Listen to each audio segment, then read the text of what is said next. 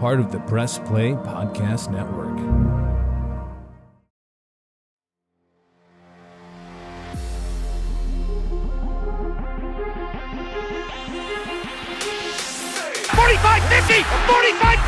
Run, William, run!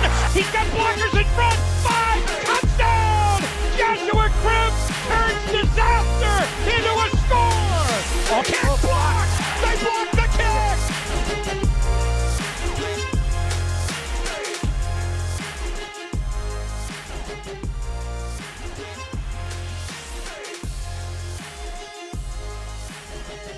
All right, well, it is a Victory Monday edition of the Orange is Oranger. Tyvis, the Unrelenting edition. I like that. Who said that? Do you know who said that? No. We were unrelenting. Miles Garrett said that about them, about their play on Sunday. They were unrelenting, and it was quite an unrelenting win. Listen, just win, baby. You know what? I want to start this podcast off. I just want to start this podcast off saying something that a lot of people don't say a lot around Cleveland. Kevin Stefanski is a good coach. He's a really good coach, man. Look, he managed the game as he should have. I think he split the runs in the past. What was it, 33 and 30 or 33 and 30 passes, runs? Like, he managed the game. Like, you have to manage the game as the game is going. Like, it's not going to just be exactly how you plan it out. And like, that's been the frustration with him. Well, this is the second time this year he's done that. You know, in his previous seasons, I didn't really see him doing that a lot, but this year twice he's done that. He's taken his game plan sometime and just said, you know what? Scrap the game plan. We're just gonna do what works. And I thought he did a good job of doing that. I did the post game show, and we got a phone call saying still fire Stefanski. You called it too. You text me. You're like, I'm still gonna get that call today. No, the man just went in there with a third string quarterback. He ain't got his starting running back. He don't got his starting right tackle. He don't got his starting left guard. And he won the game, and you still want the man fired? Man, Kevin got it. He got it rough in this town, but he does. But you know what, Tyvis? The thing is with this, I didn't want to start out. I want to start out positive. I don't want to go to the negative. But you ready to jump down his throat? No. This is more about the team in general. Look, it's any given Sunday. We know that. That's what this league is. You win each week. You've been watching me on Twitter? Is that what you said? Yeah, it was like my morning tweet. Really? I didn't see that. The Browns is going to have a tall task, but anything can happen on any. Why are you and I just linked in so many ways? Well, we've been working together for 2 years now. Finishing each other's sentences. We're here. We're giving life advice. All the above. But go ahead. What were you? Go ahead with your thought. Here's this league. Look, I was hoping that we were going to catch the Niners on an off week, right? Could have been us, and it was. It was awesome. It was us. We did. I think, I don't want to not remember what happened last week against Baltimore. And I think with this team, if there's one thing I want to pull from this is that I hope that they continue, regardless if they win or not, is that they never gave up. And this team historically gives up. And that tells me not only do they want this, but they do actually feel like it's attainable and that they have a purpose. And so when you have a purpose for something, to attain something, that motivation is everything. And that means that this culture is finally turning a corner. I want it to continue. I think that was the biggest thing for me that I took out of this.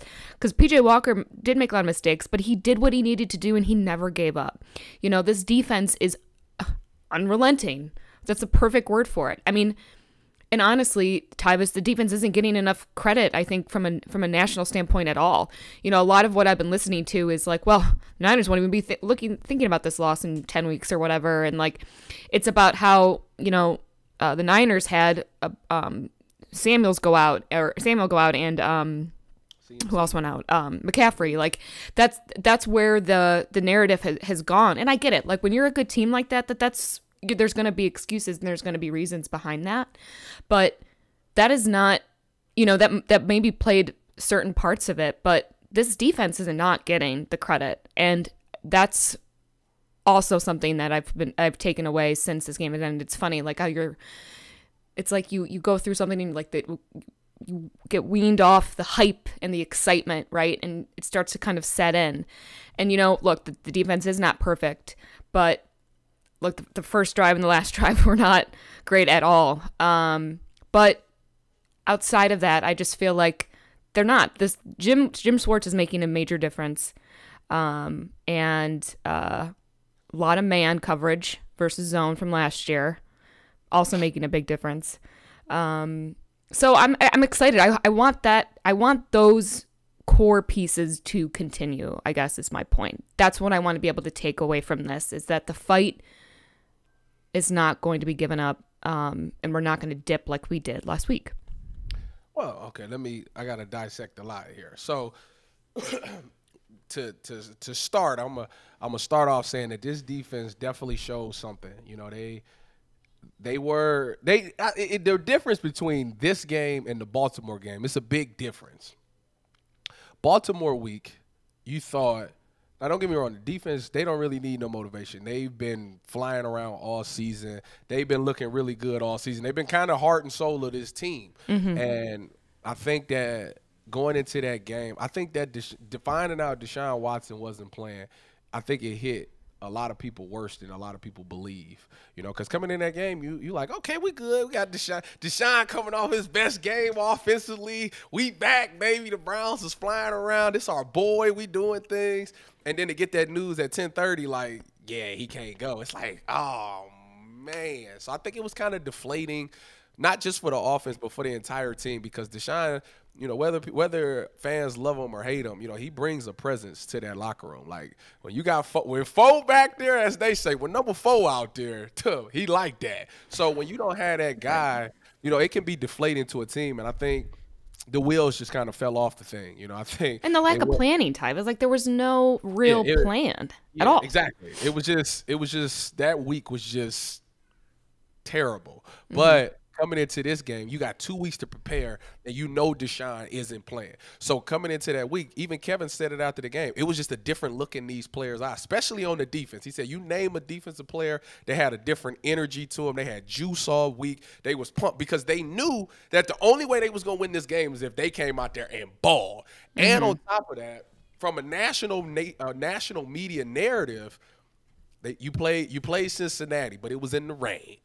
Steelers' offense is trash. Tennessee's offense is trash. And Baltimore put up 28 on you. So is this defense real or not? I mean, you even got Dante Whitner saying in the pregame that the Browns is pretenders. Yeah. So this is what the outside media is thinking of you. They're like, yeah, it's cute and all, but y'all ain't played nobody. Let's see what you do against San Francisco. So I think the defense needed no motivation going into this game. Mm-hmm. They already knew, like, we're about to go out here. We about to put the world on notice. Okay, and why do you go out and get guys like a Juan Thornhill or a Zadarius Smith or Dalvin Thomas and those guys who's been in the postseason, and then Juan Thornhill who's got that Super Bowl experience? It's for pregame scuffles like that. Okay, they come out there and it was just flat out disrespectful. I mean, you're doing drills and the opposing team run through your drills. That's flat out like spitting in your face. Oh right, it's totally disrespectful. Yeah, so they responded, and guess who was front line of it all? Juan Thornhill, letting everybody know, like, brother, we not going for that. It's different. Like, I don't know. You might have been able to pull that off a couple years ago, but now that I'm here, we not standing for that. And I love how everybody ran up there and they was ready for the smoke. They wasn't ducking no smoke. So the attitude has totally changed, because last year, I don't know if they would have did that. I'm going to be completely honest with you. I mean, it was the Atlanta Falcon game still sticks out to me like a sore thumb, where they just continuously ran the ball down your throat. I mean, I don't know if they was about that life. But now you get guys in there that's like that. It's contagious. It's like Jarvis Landry. It's contagious to go out there and be a dog. So they was able to keep that energy. The only thing I didn't like about the only thing that scared me a little bit about a pregame scuffle is that if it lingers on in the game, you'll have guys that go out there and do extra stuff. Now the whistle's blown and they taking cheap shots, and now you getting unsportsmanlike penalties. Right. That's when it's bad.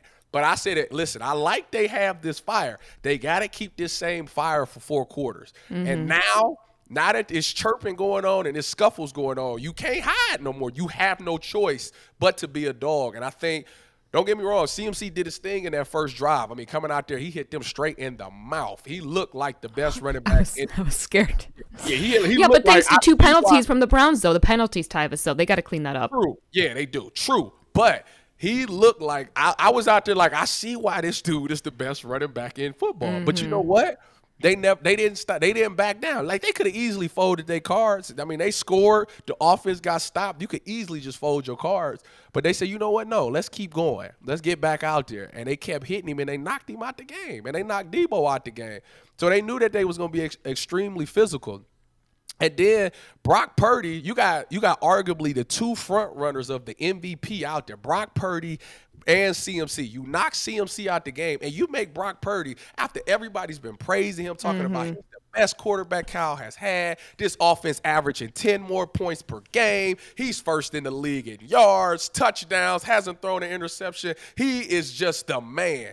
And you made this guy go from looking like that to just another guy, you know, and that's just the defense that's just go out there and they fear nobody. And I think the attitude is completely different. Like, they don't care who you are. Yeah, everybody thinks that y'all are this and that, but you got to prove it to us on this Sunday.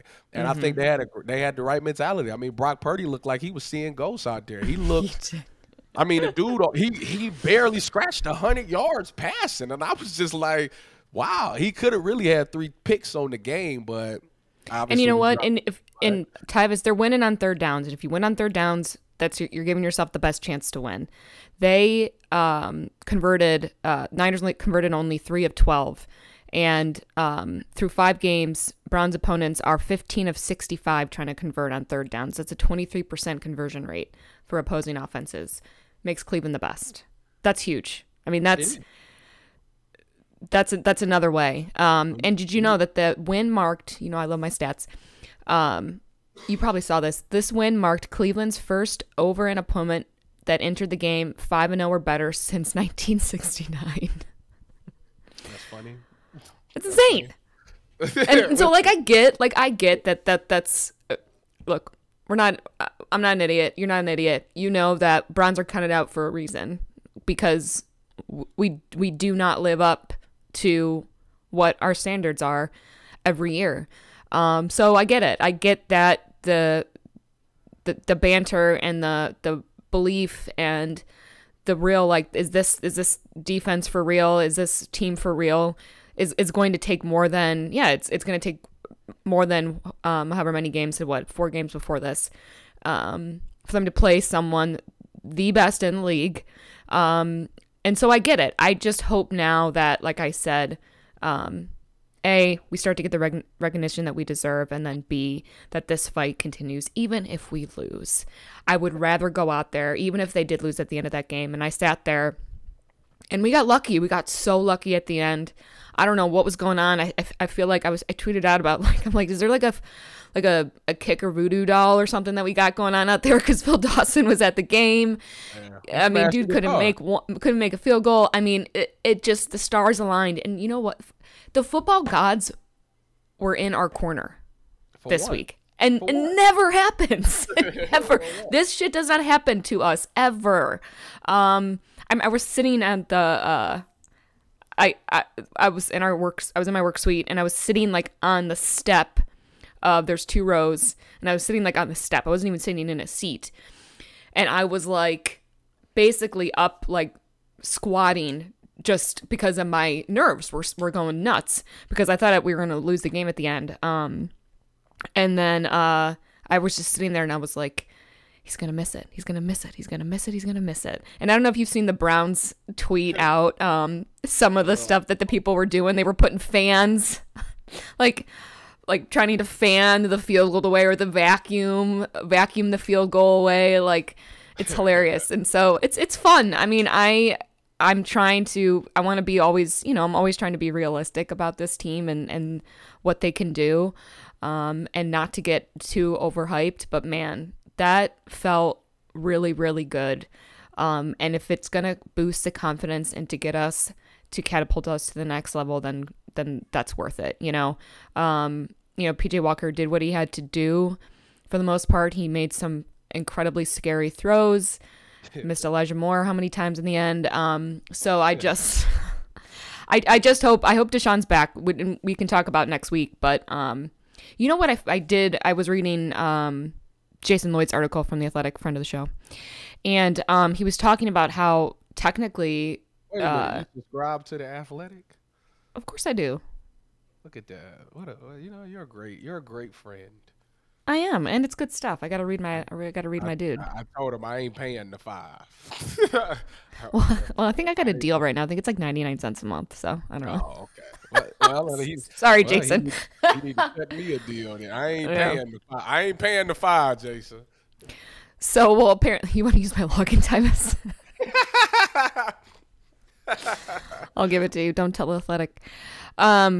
So PJ Walker, by the way, is technically still not on the Browns active roster. He was just elevated for Sunday.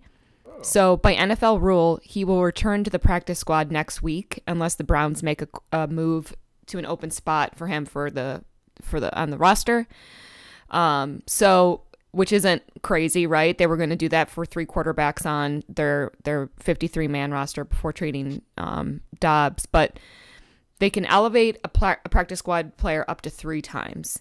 Then he went in to talk about how the Bears, which is obviously who Walker last played for and was released for, Justin Fields went out with a thumb injury.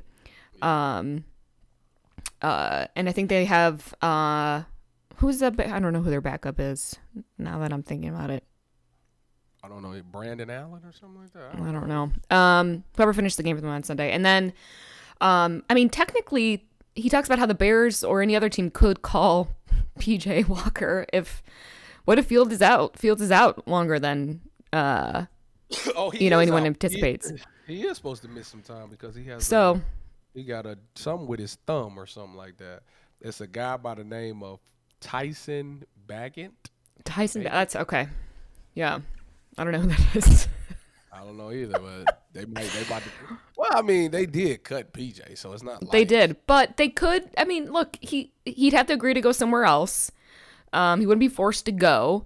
But, this is the reality of it. But that's what scares me, Tyvis, because DTR was the choice last week. You know what I'm saying? Don't do that, cause listen, I'd have been on P Squad now, and I'd have been on some great P Squad teams. But if a team calls me and says they're gonna claim me, the first thing out of respect for the organization that you're at, you go back to your organization. You say, this is the deal. Mm-hmm. Chicago Bears want to sign me to their active roster. Are you willing to give me a game check on practice squad? They say yes, then that decision is yours. Do you want to play or do you want to sit and stay in this organization and collect game checks? That's your option. They say no, you have no choice but to go take those three guaranteed game checks if they claim you off a practice squad. So if I'm PJ Walker, like I said, out of respect for the Cleveland Browns, I'm going to go back and I'm going to say, listen, Kevin, listen, AB, listen, Chicago Bears want to sign me to the active roster. Do y'all want to cut me a game check? Because I do love being in Cleveland. Obviously, I had a great game. Mm-hmm. I could see myself being here. If they say, yeah, we'll give you a game check, then, you could ride the wave. But if they say no, PJ, get on the next thing smoking to Chicago. And that is coming from a former NFL practice squad. Well, that's why I also wanted to bring it up, because I wanted to know kind of what that mindset is, and what would make PJ Walker really actually go. And that's a big. So, talk to me about they get the game. They would give him a game check even though he's not playing off the practice squad. Yeah. If they value you, yeah, they will put. And they can just do that. Like, I don't know the rule behind that. Yes, ma'am. You ain't never lived life until you get a practice squad check. That's a game check. Oh my God. Oh, Holly. Well, that's why I'm asking. You go out there, you literally only practice it 2 days a week. You work 2 days a week and you getting a game check. You get I bet it's amazing. Woo! It's like living the dream. I bet. Yeah, but yeah, no. I could see the Browns definitely doing that. I just don't.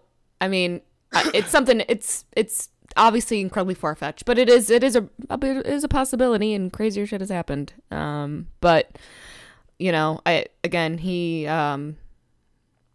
what he had to do. I'd give him a nice a good C. But look, C's get degrees, Tyvis. Okay, here we are, and We got the win. You know who else? You know who else is just fantastic is Amari Cooper. Man, I know we say that he is, but he really is. I didn't start him on fantasy, and I'm upset. Why? Who'd you start over him? Well, I guess I know why you didn't start him. Who did I start? To be honest with you, I started. It was between him and Zach Moss. Now, Zach Moss had 17 points, and Amari had 14, so it wasn't the wrong decision. But, just saying. And I won this week, too. Who gets your game ball? James Schwartz. Are you serious? It's a no-brainer. Jim Schwartz does. I mean, he's literally come in here and he's changed the culture of a whole defense. And it's so contagious that everybody that goes out there is ready to go and ready to fight. We would have not won this game with that defense that we had last year, they would have never been able to pull this type of performance off. So Jim Schwartz gets the game ball. Not just him, special teams as well. I mean, having those good Corey Bojorquez, I mean, he's an unsung hero. I mean, right before halftime, San Francisco's calling timeouts to try to get the ball back, and he bombs a 7-yard punt or something like that. It gives them no chance to get down the field. So, they did some really good things special teams-wise as well. Obviously, Dustin Hopkins. Which they were due. Thank God. Yeah. So, and then I like that they finally took – what is going on with Donovan Peoples-Jones? I ain't never seen somebody. I don't know who worse, him or T. Higgins this year. He's overrated. I'm over it. I can't. Unbelievable. On a contract. Holly, this man probably been playing football since he was, 8 years old? So, and I don't know how old what is he, 26 right now? So you telling me 18 years of your life you dedicated to playing football. You've been going hard, sacrificing time, doing extra stuff. You make it to the NFL. You finally get to the year where you can cash in and you just take the year off? Why would you do that? I don't know. You tell me. What's going on in his head? I don't know. If I was him, I'd probably go demand a trade. I would. You gotta get paid by any means necessary. You can't you can't take no hometown discount. Where he's from? Detroit. No, I'm talking about the team that drafted you. Oh. God, yeah. What year was that? 21, 2020, 2021. I don't know. It don't matter. This is his contract. But he's been in the league now for a good. I mean, it's not like this is year 4. You have to do 4 years before you can get your contract. As you come in, unless you're a first round pick, you got 5 years if you're a first round pick because they can pick up the 5th-year option. Outside of that, it's a 4-year contract. You have to play a minimum of 6 games every season to get closer to free agency. You want to hit free agency because you could break the bank. If you don't play 6 games every year and you play under that, then they do what they call, you become a restricted free agent, where they basically give you a contract and that's what you have no choice but to take it. So you want to become an unrestricted free agent, and which he's due to play because he's going to play in 6 games this season, and he should be able to cash in. But like I said, with the stats that he's putting out and 1 target, no catches, getting pulled off a punt return, it's not looking good for him. It's not. Yeah, 2020. We drafted him in the 6th round. Huh.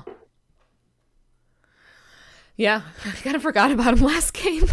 Yeah, trust me. I mean, it wasn't not even thinking about him. I sit back and I look at I check the box scores and look at his stats all the time. Yeah. Well, Browns are back on Wednesday, right? So, we're going to have to turn the focus to next Sunday. I believe Batonio is going to be back. Deshaun is now day-to-day. This whole Deshaun thing, the shoulder thing, is just, I tell you what, it's ridiculous.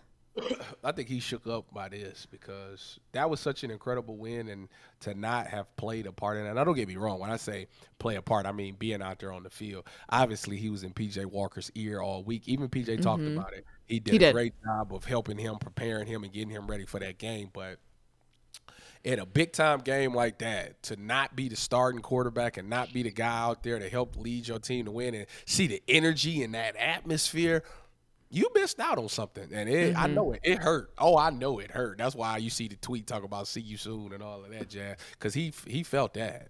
Yeah. Well, and look, and I'm glad. I want that, and I don't blame Deshaun for what he's going through right now. Like I don't at all. I don't think it's really there's any blame for anyone, but I think the whole way that it's been handled has just been so wonky, and I just don't. It feels just like the information that was coming out from the team just was not clear, and it was not really like strategized. Like it doesn't make any sense. Holly, you know what? This is what happens when you feel the flame of that chair. That's what that is. You want to make sure you put it all out there in the open and be like, listen, Deshaun's medically cleared to play, but he just chose not to play. And you say that because you know, like, I need to let y'all know, like, we lost because my starting quarterback technically could have played, but he didn't want to. So he kind of, you know, it's not on me all. Yeah, and then he would have played. Then he got to work.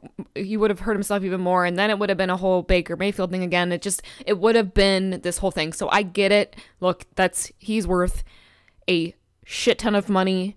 I understand it, and that's fine. I'd rather that all just be laid out and like this is how it is. And we're being incredibly careful and just say it and just have to deal with whatever, you know, because you're never going to please everybody, clearly. I mean, that's how it is. But it's just, you know, Stefanski coming out and saying that, and then like, you know, they waited till the last minute. It doesn't matter. It does matter. I shouldn't say it doesn't matter. It does. I don't want to keep harping back on the decisions they have already made, but I do want to make sure that because of those decisions that they've already made, that they are going to make better ones in the future.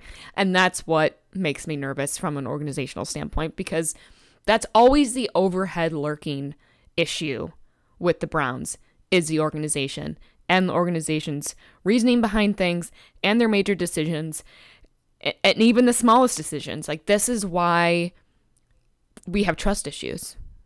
I mean, it just is. So that's what you just gotta believe that things are changing. And don't get me wrong, this the whole Deshaun thing. It makes you think. It makes, as a Browns fan, it makes you be like, here we go again, man. That's the same old crazy stuff. It's always something with the Cleveland Browns. And I'm sick of that. Like, I'm sick of that. That's what I can't. But Holly, I think they've done a great job of adding enough adults in the room that they can overcome a lot of this stuff. Obviously, they just did it last week. Like, one of the best, it's gonna go down in the history books as Jim Schwartz becoming the best hire since '99 for the Cleveland Browns, because what he's done, just his demeanor, just the way that these. Well, yeah, he's got a football mind. He's football forward, right? Like that's to the point. Like it's to the point that he's so good at his job and so good at what he's done with this team that Kevin Stefanski has no choice but to step his game up. That's why you think. And I got another thing. I think Kevin Stefanski is not good with superstars. I'm gonna put that out there. You could do with it what you will, but I just don't think he really works well with superstars. When you got superstars out there, in his mind, he's like, I gotta please this guy. But when you don't have a superstar out there, it's like, yeah, but that doesn't bode well for Watson. If Watson turns into. I'm just throwing that statement out there. Like I said, you could do with it. You can choose to grasp it, or you could just let it float. Did you consider Baker a superstar?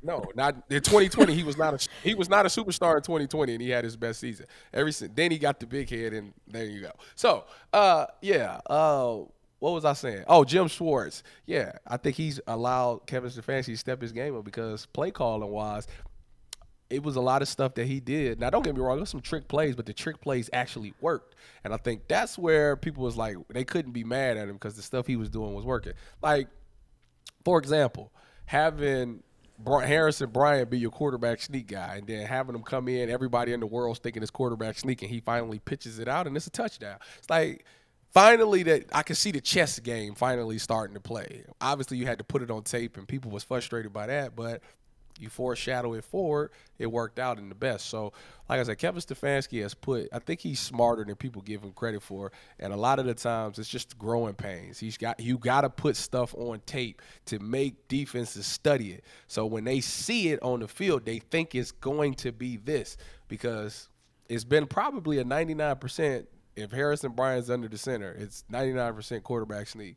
And now he can go against his tendencies or what they study, and he can look successful. So it's a game within the game, but you got to put it on tape first. And it might not look pretty at the beginning, but it's for a reason, and it was later on into the season. Yeah, and you got to manage, and you got to adjust. I think that's the biggest thing that comes out of this is that adjusting. I mean, it's proven every time when he does adjust and when he does game manage correctly.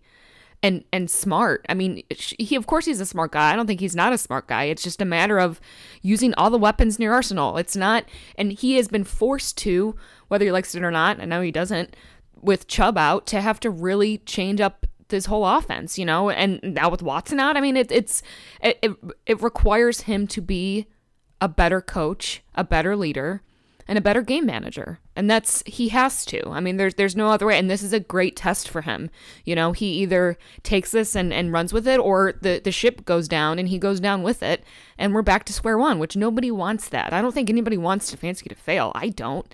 I mean, I want him to succeed. I want longevity. I want someone in that role that we know and that knows the organization and knows the team and knows what has worked and can be trusted. I mean, you want all of those things. You want tenure. And that is one thing we obviously have not been able to have. And so everybody wants that. I think it's just, you want to make sure that, you know, he's following and doing the fundamentals as a coach and thinking football forward. I mean, I think that's been so hard that, you know, he's looking at, I don't know, whatever numbers he's looking at or what, but it's getting your head out of that and focusing on what's going on in front of you, because things are not going to go ever the way that you think that they are. So I don't want him to fail. I think that you know, we see these really great glimpses of these opportunities when he does end up finally, you know, coaching the way that and coaching a game as it's going on and not how you planned it. And that's really it. So I do hope, you know, I don't know. How do you feeling against the Colts next week? You know, I'm feeling pretty darn good right now. You know, I feel really good too. My only thing is that when you have a big time win like this, you got to come back in and refocus again. You got to relock in, because sometimes you think you got a big win and you think you've arrived. Mm-hmm. And look, obviously the Colts is not the San Francisco 49ers in any way. And they got a backup quarterback as well. But Gardner Minshew he's done some things. Obviously they didn't look good last week, but he also is the same team that went up in Baltimore and won that game in overtime. So you got to give him credit there. I just don't want them to take him lightly. I want them to continue to keep going in there and chopping wood every day and carrying water every single day. Never think that you arrived, and never take anybody for granted. Like, we just beat the 49ers, so we just going to roll over the Colts, because that's not going to be the case. Right. This is going to be a hungry team that's still fighting to try to make the playoffs as well. So you got to go out there and you got to dominate. Obviously, they pose some challenges. Offensively, Jonathan Taylor is still trying to get his groove, but they got two running backs, because Zach Moss looks really good. Obviously, I got him on fantasy purposes, so I know. But they don't – outside of those two, it's not a really big threat. But they – at this point, they're getting to a desperate mode, you know, yeah, where now they can do anything. You know, you got to be on alert for fake punts and fake field goals and stuff like that, because they gotta find a way to keep their season afloat, because if they lose, they drop this – yeah, they dropped this game. Like, it's looking bad for them, especially in the AFC. So it's dangerous. But like I said, having Jim Schwartz there calms me, because it's like he's not gonna let them get complacent. Because everybody's sitting there patting them on the back, telling them how great they are, and I guarantee you on Wednesday he's like, yeah, everybody telling you great, but look at this play right here. Look, you missed this, you didn't do this right. So it's gonna be somebody there that's constantly on them and constantly pushing them to get better. Offensively, they got to they're getting healthier, so that's great. I like the game plan that Kevin Stefanski has, but I'm challenging him to do it again. You know, you put together 3 good game plan games this year. Cincinnati, you scrapped yours and came up with some great adjustments. Tennessee was a great game plan, and last week was a great game plan for what you had. If you can do that with that, why can't you do that when all the good people are in there? I love the way you utilize Kareem Hunt. You fed him the ball, let him get north and south. He's physical. He wears down a defense, and then boom, you put Jerome Ford in there, and now he can outrun people because their bodies is beaten up. They're not moving as fast, in the second half of games. So I like that he did that. He just got to continue to do it again. That's my challenge for the Cleveland Browns. Yep. Nope. 100%. Like I said, it's all about adjusting, and it's playing the game, but it's playing the hand that you're given, and that's he has to change his mindset and think that way. That's where he's been the most successful. So are you calling a win? Oh, I got the Browns winning 17-10. Okay. That's pretty good. You like that? I think they're going to beat him up a little bit more. Okay. I'm going to say 37-14. Okay. By all means. But I hope so. If Watson's back. Watson's not back. I don't know if they're going to score that much, but whether the Watson's in or not, 17-10. Okay. I think if Watson's back, they'll put a lot of points up. I think you're right. I think he will be breakout game, amped, ready to go. I think he will be ready breakout to game. Elijah Moore breakout game. Calling it. I'm gonna put that jersey back on now. Oh, it is an away game. You won't be in the box. Are you going to the game? No. So I'll put it on. No, thank God they're not home. I can't take it. I can't work that many days a week, Tyvis. I can't do it. It's too much. I do. I work dang near every day. I know, 6 days a week. I don't need it. Every day. So it'll be a nice break for me. What am I doing Sunday? Oh, it's my nephew's baptism. So no off days here. I would love if they let me do it from Columbus. That if they did that for me. Well, wish it out. I'd smile. I'd smile from ear to ear. If they I would start coughing right now. You could do it. Plant the seed. You can do it from Columbus. You ain't got to come up to Cleveland and do it from the training facility. I'll be like. I mean, that would be ideal for you. For away games, that makes sense. That's what I'm saying. We'll see. All right. Well, we'll leave it at that. We don't want to be just. You want to keep that. We'll see. At the end of the day, I'm gonna do what they tell me to do. Yeah. Well, it'll. Here's to another week. We never know what each week is gonna bring. We were certainly not in this spot last Monday or Tuesday, whatever day we recorded. I mean, so we'll see. A lot can change. It is only Monday. We'll have a better projection, but yeah, I mean, I think let's ride this high at a steady, realistic pace here, and not dip. I love it. Unrelenting. To the Super Bowl, here we come. Unrelenting. I even barked on Sunday a little bit. I would have paid good money to see that. People, it's so funny, by the way. First of all, the traffic situation leaving downtown is outrageous, and I cannot stress the anger that ensues in me having to sit when I leave that game, a home game at the end of the game. But a good hour and 15 minutes took me to get home, and I live 20 minutes away. You gotta leave at halftime. How could I have left that game? There's no way. I did. Yeah, you went across the street because you have to. It's not across the street. It's down the road. First, it's still downtown. Roads are blocked, so you have to go all out. I know, and around. And I got stuck in that crap. But Browns fans are nuts, man. They really are. There's by the way, speaking of the fans, and we'll wrap up. The amount of Niners fans. They're not nuts. They're passionate. No, they're nuts. The amount of Niners fans at that game. They travel well, don't they? Holy crap. There was about to be a couple fights up in there, too. Yeah, I had to... No names, please. I had to step in between two people. Two men. You better than me. Muscles over here. If I got to break up a fight, they're going to be some fighting dudes because I got one good wrist. And my right wrist is my bad wrist, and I'm not about to jeopardize it. And then on top of that, if they start swinging and they end up hitting me, it's gonna go quickly to 2-on-1. So therefore, if two people got to fight and it's up to me to break them up, they gonna fight to the death. I ain't stepping in here. Well, imagine me between two grown men trying to calm the storm. You better than me. But it worked. You know what? I did prevail. My cool head prevailed. So Better than me. what can I say? If they really want to fight, they'll fight. If they don't, I know. Especially in that situation. Who's fighting in a suite anyways, you know? Like, who does that?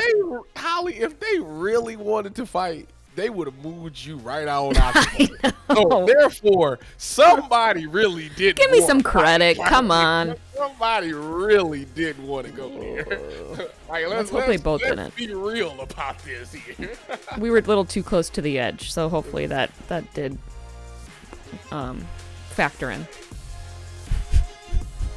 We'll see. I'm glad they're not home next week. Go Browns. Here we go, Browns.